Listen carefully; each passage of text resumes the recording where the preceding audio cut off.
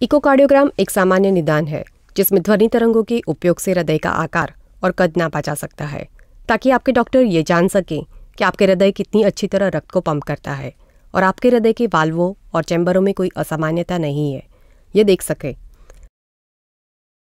ट्रांसथोरासिक echocardiogram में आपका sonographer आपकी छाती पर ठंडी जेल लगाएगा, यानी कि एक लगभग ठोस चिपचिपा घोल।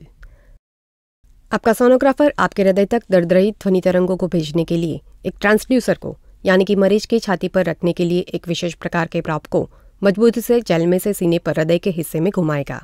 ये तरंगें शरीर के अंदर जाते ही हृदय के साथ टकरा के तुरंत ही प्रतिध्वनियों के रूप में ट्रांसड्यूसर पर वापस आ जाती है और यानी कि इको होती है।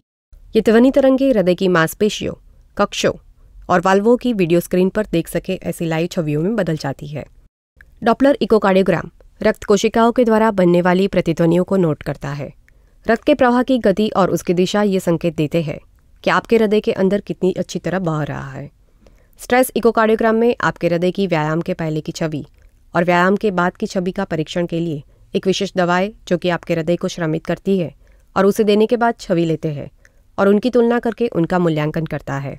क्रियाकलाप से पहले और बाद के आपके इको परिणामों की तुलना करने से आपके डॉक्टर आपके गुर्दों की कुछ समस्याओं जैसे कोरोनरी आर्टरी डिजीज, यानी कि हृदय की मुख्य धमनियों से संबंधित रोग, जिसके बारे में कुछ जानकारी प्राप्त कर सकते हैं जो केवल हृदय पर श्रम पड़ने से ही हो सकती है।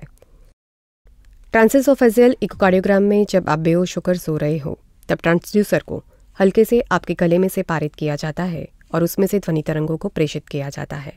यह परीक्षण आपके हृदय का ज़्यादा करीब से और अधिक विस्तृत मूल्यांकन प्रदान करता है।